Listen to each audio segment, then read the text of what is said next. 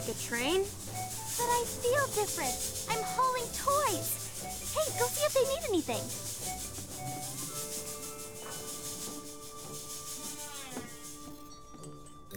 I say, dear Richard, could I have a moment of your time?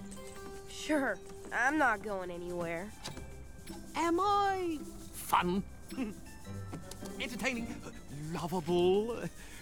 What will my child think of me? Come on, Hudson, don't ask me. But you're a child, so you must know, and I want to know so badly. Really, I mean, what do you think? Really? Really? Well, honestly, I think you're kind of annoying. What? Oh, no. What's going on? Hudson asked me what I thought of him.